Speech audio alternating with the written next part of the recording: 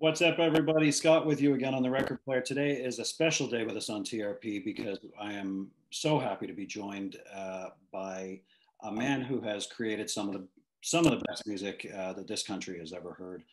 From the platinum-selling album and multi-award-winning Northern Pikes, I'm joined by Mr. Jay Semko. Great to have you with you, Jay. Have you with Great us? to be here, Scott. Great to be here, Scott. Thank you so much for being with us. I know you guys are just coming off a couple of, getting back into it with a couple of live shows in the past few weeks. First shows, obviously, in quite some time for you guys. You played in Saskatoon, you played in Winnipeg. You started things off in Saskatoon, if I'm not mistaken. Was that on purpose? Did you want to kind of be home when you started things off?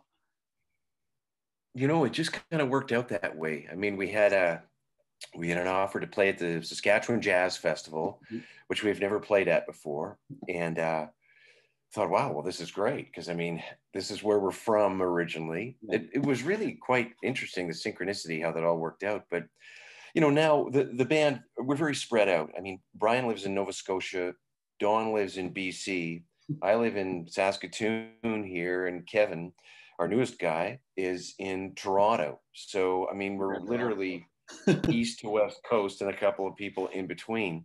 So, but it worked out really well. I mean, Dawn's still got family here, et cetera. And it's still kind of home. We have lots of friends. I mean, the guys see people that they know, et cetera. So we rehearsed for a couple of days, which was good because we haven't played. The last time we had played previous to August 15th was November 2nd in Toronto. We did 2 nights at the Horseshoe Tavern, actually in Toronto in 2019.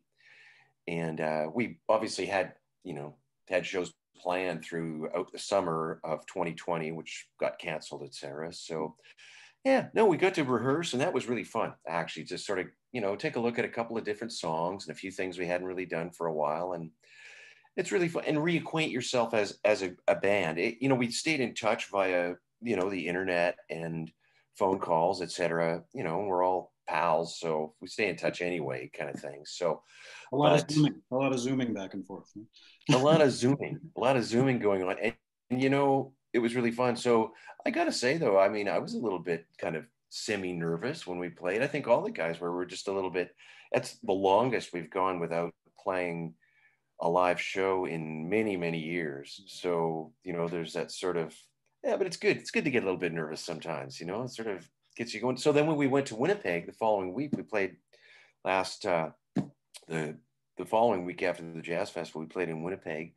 And that was really fun too, because it was a bit of a different environment, and it was raining. So they moved all the shows inside, and it was a multi-band event. So there was us and 5440 and the Jim Cuddy band and a band from Winnipeg called the Treble.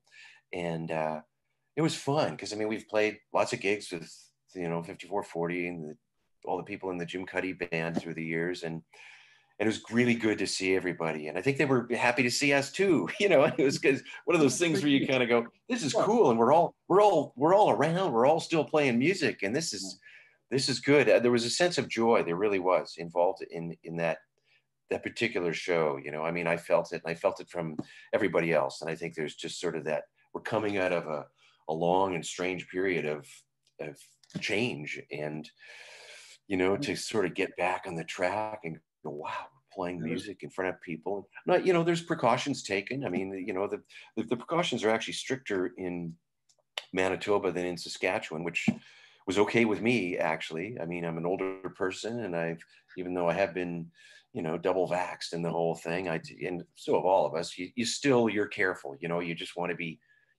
careful. I'm sure it was nice too to get out with some friends, like you said, people that you've known for a long time, not just you guys on a stage, but to be able to share that with Jim Cuddy and the other guys as well was probably awesome. I want to talk a bit about when you guys first started out, Northern Pikes, a couple of independent records, a lot of airplay on like college radio and independent radio and that kind of thing. You guys really found a niche with the college crowd back at that time. But it wasn't until this, which came out, you guys got signed to Virgin Records. This is like, I mean, this was the soundtrack to my, youth and learning about music and all that stuff. And I don't know how many times this album or this one or Secrets of the Alibi got played. on our turntable. But you got to record this album at Metalworks Studio. That's pretty heady stuff for a band making their first major label album, being able to do it at Metalworks and with, at the place and the people that you got to work with back then. Well, yeah, it's interesting because we got signed, we did our first 2 indie albums. We, financed them ourselves, and we just played and worked and got loans and did whatever we needed to do and kept on doing it to get it out. And that's really what attracted the interest, I think, of record labels. And I mean, the first time we actually played in Toronto in front of A&R artist and representative people from record labels was in the fall of 1985. And pretty much everybody was there, apparently, at our show. We did 2 shows. We opened up for, first one, we opened up for the Jeffrey Hatcher group at the Horseshoe. And then the next night we headlined at the Holiday Tavern, which was just down the street, that became I think it became the Big Bop, and I don't know, other names perhaps that I'm not even aware of. But yeah, they were all there. And then we kept slugging away for the following year, and playing, and, we're promoting our independent albums. And we attracted the interest of Doug Chappelle from Virgin Records. And he was, he actually came to Saskatchewan in the fall of '85 to see us play, and, beyond that, and fell in love with the band and started following us closely. And really, I guess the offer was made to sign the record deal with Virgin in the September of '86. And we signed it. It took a few months of negotiation, and it was seemed long to us anyway. I guess it's just sort of the industry standard, but when you're 25, everything seems to take too long, So anyway, we signed the record deal at the Copa, the club, the Copa in Toronto. We played a gig that night. We were floating around on cloud 9. Went home for Christmas for about a week, and then started right in the studio. And that started right after New Year's in Toronto. And we were in Metalworks. We did our first few weeks in Metalworks, but we were kind of double booked with another band. So what ended up happening is we did the night shift, which was starting at 8 at night and going till 8 in the morning.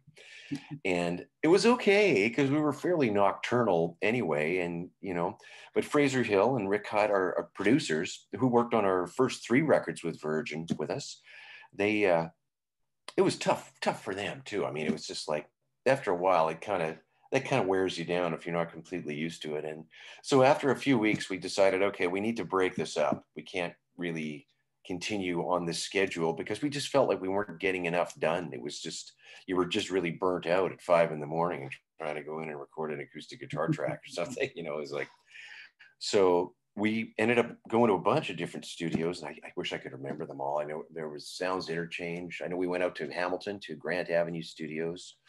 We went to Tom Tremuth's studio in Toronto, which was Hypnotic. And I can't remember the other ones, but there was, I think, 6 studios altogether that we worked in. We ended up mixing at McClear Place, which was very famous at the time anyway for a lot of work that a lot of Rush albums had been recorded there. And it was cool there. I really liked it. That was a night shift there too at McClear, but it didn't seem so tough because we weren't tracking that much. We went in and did the odd overdub of things that, we needed to fix when we were mixing, but it was all, it was mainly mixing there. And there was, it was great. I mean, it's every record I've ever done, whether it be a Northern Pikes record or my solo records or other projects I've been involved in, the last part of making the album, the mixing, and if there's any fixes you need to do, is always stay up for a few days and push it to get it done. And, and that's what we are very much perfectionists in that way. And so we put the work in, and it's like, until the last thing is done, we're there and we're involved in it, kind of thing. And as with most people who are really serious about what they do, when I say recognizable, I mean, most recognizable songs off the top of my head, I have some written down here, but Teenland, Things I Do for Money, Girl with a Problem, Kiss Me You Fool. That's just scratching the surface on what you guys did. It's an impressive body of work, in your career. As a songwriter, do you look back on that and realize how special that is? Or are you guys, or you as a songwriter, are you one of the people who kind of looks back and says, well, it's mine. So it's, you know, I don't appreciate it probably as much as I do these other things because it's mine.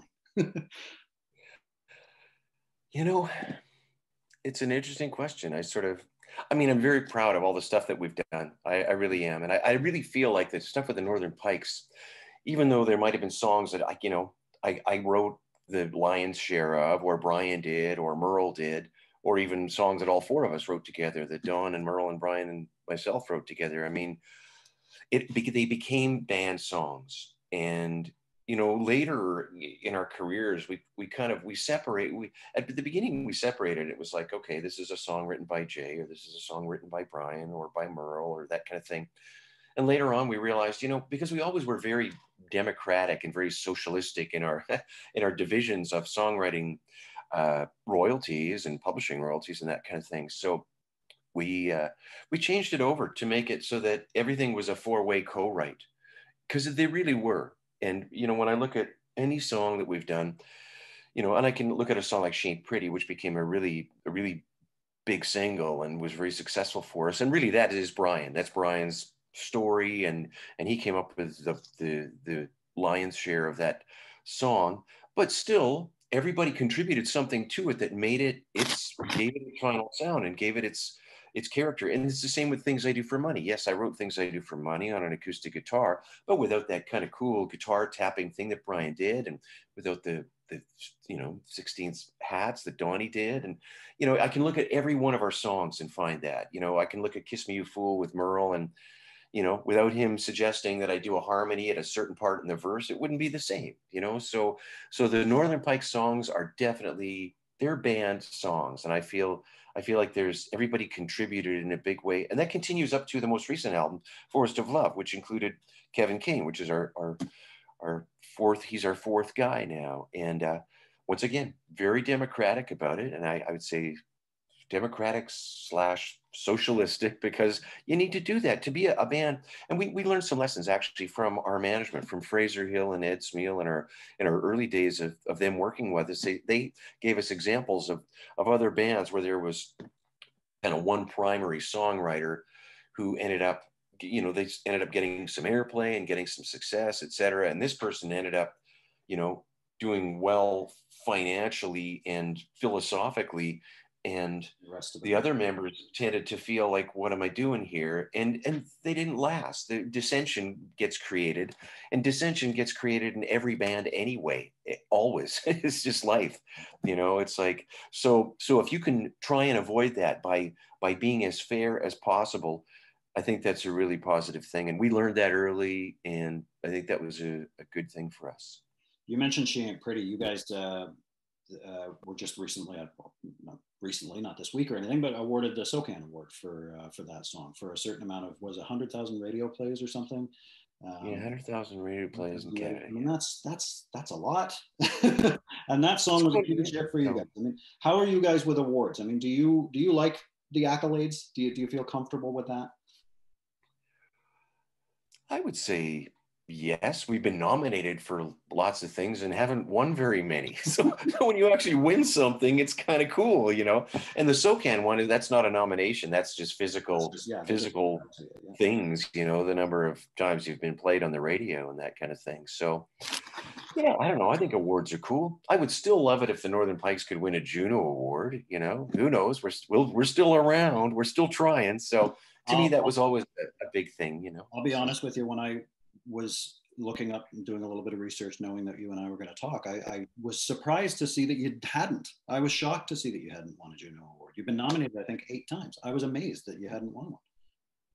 Yeah, we've been nominated, but I mean, we did one. What did we win? We won the Prairie Music Award, which became the Western Canadian Music Awards a couple of years later, and that was for our album Truest Inspiration, which was kind of neat because it was really not necessarily a commercially successful record, although I think it was a good record. I think it's really, it's interesting. I mean, that's one of my faves in many ways. There's a little bit of a dark quality to it, but I think that's neat. I think it's cool when bands expand.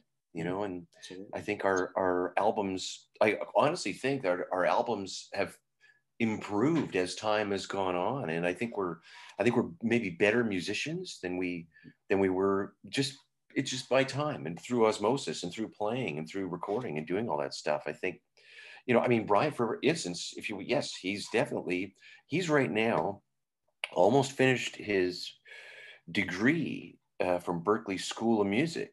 And I mean, he's close to finishing that, and he's been working on that for the last number of years. And it's interesting to see. All of a sudden, he's like, hey, he plays all these jazz chords and stuff, and you're going, hey, man, that's kind of cool, So everybody, everybody has continued to do music. I mean, Merle stopped playing with us in 2005, and sometimes I mean, he's he's one of our best friends. I mean, and we still stay in touch regularly. He's still a buddy and always will be, but people, life changes and time goes by, and he was just not really, the last couple of years he played with us. I think he was doing that more because he's had a sense of obligation about playing with us and didn't want to let us down as his friends. And then it just became one of those things where he just wasn't really into it. And okay, well, that's cool. So be it. So, I mean, we've played in a few different configurations since then. We played as a trio for a while. We played with Ross Nikiforuk, who was our kind of our fifth guy for the Snow and June and Neptune tours. He played keyboards with us on stage. And then we went back to playing as a trio. And then when it came time to do the new record, Forest of Love, we were starting to think, well, actually, but previous to that, because it was the 30th anniversary tour of Big Blue Sky. And we wanted to have a fourth person up there with us because that's what the record was. It was Big Blue Sky was 4 people with 3 vocalists. And Brian had been out performing with and recording with Kevin Kane, and they put out a record as Kane Potvin. And it just, and I just said, well, you've been playing with Kevin. It sounds really natural what you guys do. Let's see what it's like. So he came out for a couple of test shows with us in 2016. We played the Seneca Queen Theatre in Niagara Falls, and then we played a Canada Day thing in Brantford, Ontario, with a bunch of other bands that were our peer group, which was really fun, actually. And it was just like fit like a glove. It just worked really well and seemed very natural. And so he's kind of played with us ever since, literally, and became a fourth member of the group. And so when it came in to do Forest of Love, that was an injection of freshness too, having a new guy in the band. Kevin obviously comes from Grapes of Wrath. So you mentioned peer group. I mean, that's kind of the group of bands that you guys kind of grew up with, was you, Grapes of Wrath, 5440, Chalk Circle, Spirit of the Wild. So many great Canadian bands from that time. When Merle left the band and he came, Kevin was kind of a hired gun when he came in, but he wound up sticking. What energy has he brought to I mean, he's a songwriter as well, so he wants to get his piece in there as well, I'm sure. But what different energy has he brought to the band? Maybe a little different than Merle. Well, Kevin he's a really good musician. He can really play the guitar. I mean, Merle could play too. I can't really compare them. It's kind of apples and oranges to a certain extent, it really is. But there are similarities. Kevin sings in a higher register.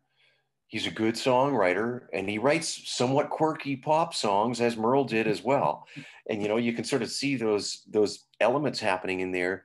Just having a fourth mind in there, and he's really smart, and he's done a lot of records, and I'm a big fan. We're all big fans of Grapes of Wrath. I mean, I remember buying their indie album, I think September Bowl of Green, on the advice of my friend Ron Spazieri, who had the cool record store in town, Records on Wheels, and they were a great band. It's interesting. We really didn't play that many shows with the Grapes of Wrath through the years. There's a few multi-band bills. We were on the same bill and that kind of thing. But I always really loved the band, and I loved their harmonies. And we ended up playing a bunch of shows together with them in the early 2000s, and got to become friends with Tom and Chris and Kevin. And it just really fit well, the two bands, the shows together. We had a lot of the same audience and that kind of thing. And I just really love their music. And so there's an element of respect in regards to musical talent and songwriting, and Kevin's a cool guy. It works really well. We've all,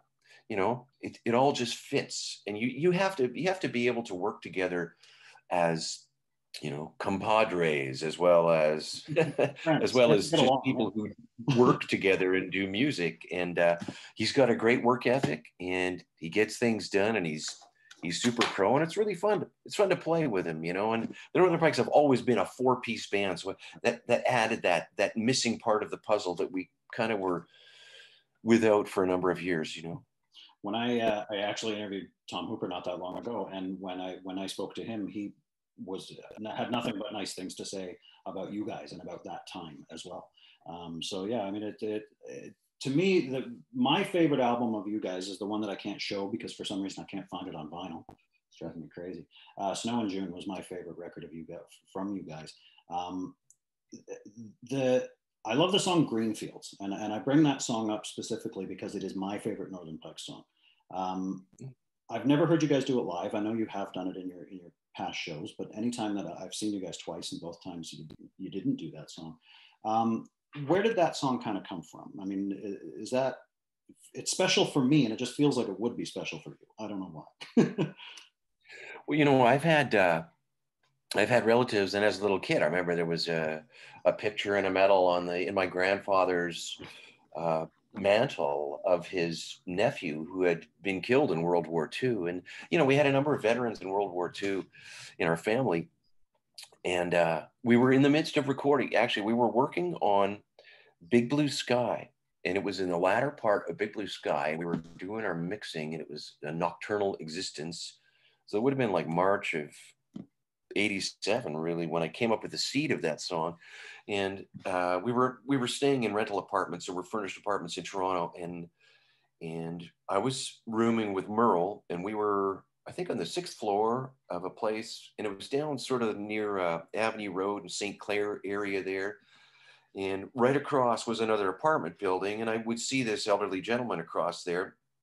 So, you know, my observations were of him, you know, living his life there, because we would wake up at like 4 in the afternoon in the, you know, and at that time of the year, it's still kind of a bit hazy, you know. You sort of get in this weird kind of zone of, is this night, or is this morning or evening or what, you know, when you're working at night like that.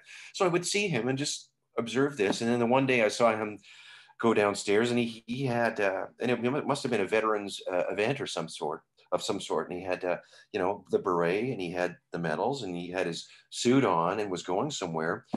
And it just sort of triggered a bunch of different thoughts, and I just wrote it all down, and there it is. And then I refined it, I guess, over the course of the next couple of years. And then it came time to do the record. We did a demo of that in Saskatoon, a demo recording at a place called Audio Art Recording. And we really liked the way that it sounded. So when it came to do Snow in June, and that song was one of the finalists, I guess, because we always recorded more songs than we actually were intending to put on the records. It became kind of a finalist, I guess. And we took the previous recording that we had, because we really liked the vibe of some of the things that were going on in that. And then we put it down and then kind of overdubbed on top of it. So it was kind of half recorded in Saskatoon and half recorded at Bearsville Studios in Woodstock, or just outside of Woodstock, New York, which is where we did Snow in June. And yeah, it just became one of those ones that just kind of, and it's funny because when we were mixing the album, we had 5 songs mixed in December. That was a long record. We got to Woodstock in late August of 1989, and we rehearsed in the rehearsal barn, which is a sort of an area, you know, not quite attached to the studio, but just down the road from it. And the band was feeling pretty good. We actually went in to start recording, I guess, in a few weeks later. That would have been sort of late September, and started working. And we worked until, I guess, sort of just before Christmas. And then just at that time, we had 5 songs ready to roll, and Hugh Padgham was going to be mixing 5 of the songs, and that was the time he was available. So it ended up that Fraser and Rick and Brian and myself flew to Los Angeles, and we spent 5 days with Hugh Padgham mixing at A&M Studios there. And then we took a little break for a few days just around Christmas. Came back even before the New Year, and continued working at Bearsville, and then ended up having 5 songs mixed by Bob Clearmountain. And Bob spent a lot of time actually up at Bearsville Studios, because he had a house up there, and it was nice. It was you know, I think he spent a lot of time in New York City, which was not that far away, like a couple hours drive away from where we were in upstate New York. But beautiful area out there. I mean, you're up in the woods, and it's really very serene and kind of quiet. So he ended up mixing 5 more songs from Snow in June. So we had 3, and those were quick mixes because they were right at the end. And basically we got to a point where we needed to be finished, and it was February by then. And, you know, we'd spent a long time on this record. I mean, I remember being just wearing nothing but like gym shorts when I first got to Bearsville. It was so hot and humid, which progressed into fall, which progressed into winter. And then by the middle of February, you felt like spring was on the way, you know, and then we had to finish, and we were done. So Rick and Fraser mixed Green Fields along with 3 or 4 other ones that were done at that time. So that were the ones that hadn't been mixed by Bob or by Hugh. So I've always loved that song, and hearing you kind of explain where it comes from is special for me, because now when I listen to it, I'm going to see all that in my head as well. You guys have collaborations and things like that you've done over the years. You worked on Neptune. You worked with Margot Timmins, who's got one of the most beautiful voices in the world, and that song was incredible. Worlds Away was that song. 2 songs actually, I think you did with her on that album.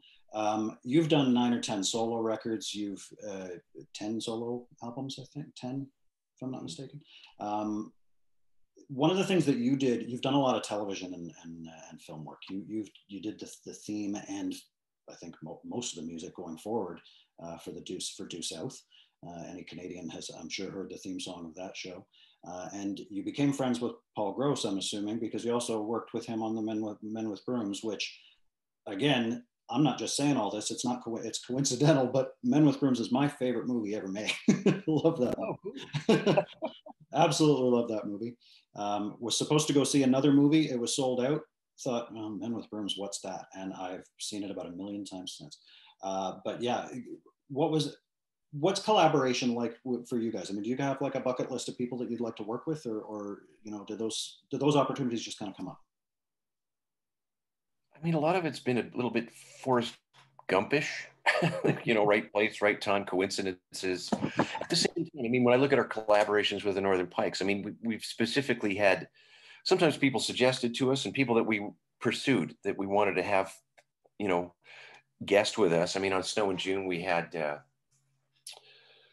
let's see, we had John Sebastian, and you know, who lived in Woodstock, Garth Hudson, who lived in Woodstock, you know, Crystal Taliaferro, Stan Celeste, just great musicians, just such another league of musicianship, and just the experience and the little stories and glimpses that you hear from from these folks. And I mean, and like you say, Margot Timmins, just, I remember having goosebumps hearing her warming up in the studio with Rob Jazzco, you know, who produced Neptune. And with Due South, I mean, that happened. That was in many ways, a great coincidence. I ended up writing this theme song, and Brian contributed to it and added a big part. Like, he ended up, you know, I contributed to him as a co-writer for that song. And so really that theme was ultimately, I guess, would say it was written by Brian and myself. And then when it came time, you know, I submitted that, the producers, you know, Paul Haggis, who is kind of the creator of the show, really liked the theme song, and he was suggested, like, would you like to try and work on the music score? So they sent out, you know, some VHS tapes with some scenes, and I just wrote what I felt that seemed, you know, appropriate for what was going on, and they really liked that. And so they brought me out to Toronto and hooked me up with 2 great film composers, Jack Lenz and John McCarthy. And these guys are like as good as it gets, in my opinion, like really, really talented people. And I was just really fortunate to work with them. And it was nerve wracking. I mean, you know, it was a big learning curve for me, you know, but I guess what I brought to the table is a bit of a more of a raw perspective on things. And I looked at the score as a very acoustic guitar oriented thing. And So that was a cool thing. And that came along at a great time because I guess I was kind of craving collaboration, because that happened when the band broke up, really, in 1993. We all went our separate ways, and the opportunity came up for Due South. And really, we kind of became our own little band, Jack and John and myself, so we worked for a couple of years on that. And then there was a break for a year. And in the meantime, John moved down to Los Angeles, and then the show got resurrected. And Jack and I worked on the last 26 shows together as a duo. And so it went into syndication. And I mean, really, and during the course of that, I ended up working with Paul Gross because and Jack had suggested those things too, because he said, look, why don't you and Paul work on this? We need songs. And Paul's, he's a really good songwriter. He and David Keeley a lot of people don't realize that Paul's not just an actor. He's a good songwriter and singer. David and Paul as a duo are great. And I mean, they've traveled. A lot of people don't know. I mean, they did a tour in like South Africa, and they've been around as recording artists as well, which is, they've recorded in some pretty cool spots and worked with some cool people. And so, yeah, I ended up co-writing some stuff with Paul. And then when it came to Men with Brooms, really what happened was I ended up co-writing this song called Kiss You Till You Weep with Paul Gross. And which you can hear, it's sort of towards it's kind of the last song that kind of shows up in the movie. And they ended up incorporating part of that music, I guess, the themes of that song into the Men with Brooms theme. Yeah. So, you can see there's a number of people that are co-contributors on the Men with Brooms theme. And that's because it really is an amalgamation of a bunch of pieces of music that kind of all got sewn together to create that theme. And it was fun. I mean, I've written some fun things along the way that Paul's been involved with. I ended up writing a good portion of a Christmas song called Santa Drives a Pickup that was sort of based on a song that was sort of, kind of alluded to in an episode of Due South. And yeah, and I ended up I remember it was like so hot. It was like 40 degrees, and Jack Lenz had said, look, we've got, want to do some work on this, can you kind of finish this off and take it? And I sort of ended up doing a little demo.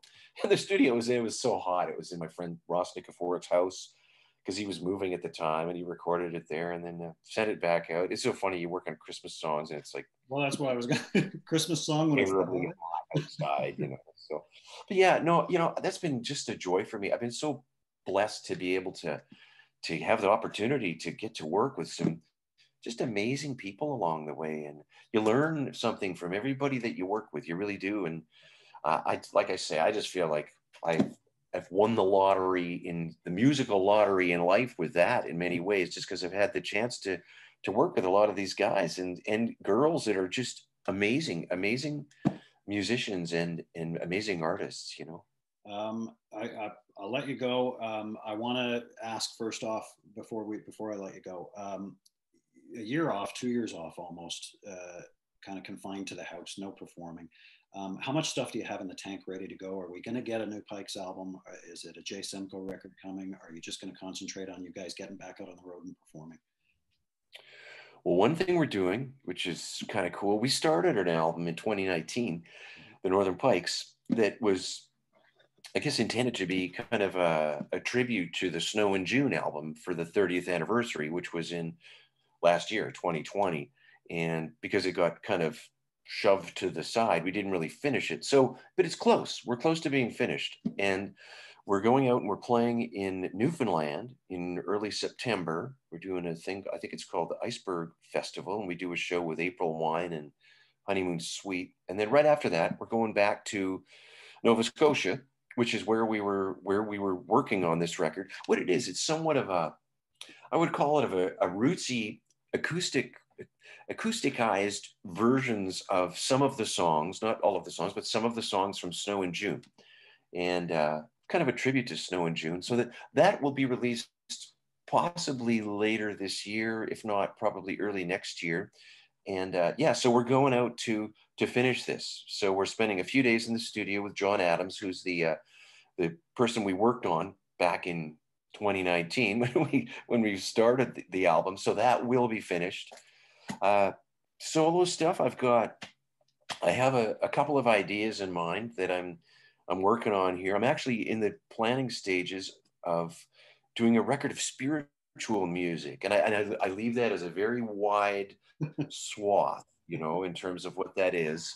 But yeah, I've written a lot of songs over the COVID. I did a lot of co-writing with a lot of friends along the way, and that was really quite fun. It kept me sharp, and in some of those days when it was sort of like, when you really start to feel like what's going on here, it kind of keeps your focus going and goes, you know, keeps you thinking, okay, this is what I do. I write songs, and eventually we're going to be recording these songs and we're going to be releasing them and we're going to be out playing music again here. So, you know, that kind of kept that focus going on. So yeah, it's a busy time for me. I've been in this recording studio yesterday and today working on a couple of different projects that aren't necessarily, well, one of the songs might end up on a solo record. There are songs, one's a kind of a historical song. That's all I'll say about it. I've been kind of semi-commissioned to do this historical song. And the other one was another song that's basically a memorial